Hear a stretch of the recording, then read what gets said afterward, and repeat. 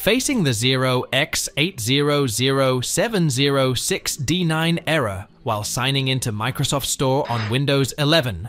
Here are 4 easy fixes to resolve it. Press Windows plus R to open Run.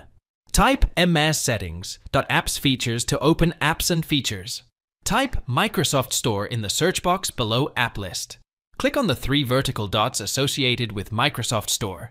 Choose Advanced Options in the menu that opens.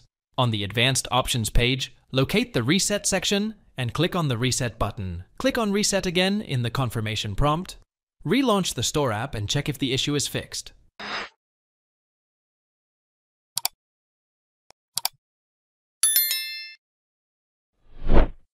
Open Run using the Windows and R keys on your keyboard.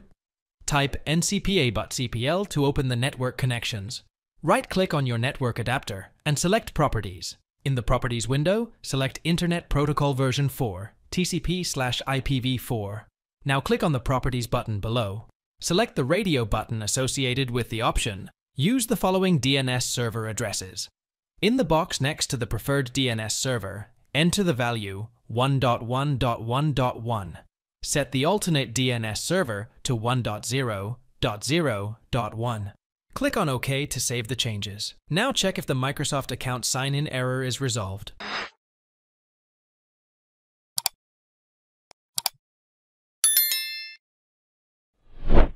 Search CMD in Windows search box. Right-click and choose Run. As administrator, type WS Reset in command prompt window and hit Enter key. Wait for the Windows Store to be repaired and its cache reset.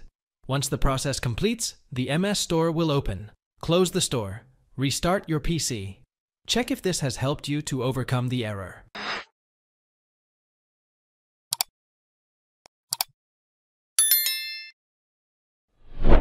Press the Windows and R keys together to open the Run dialog.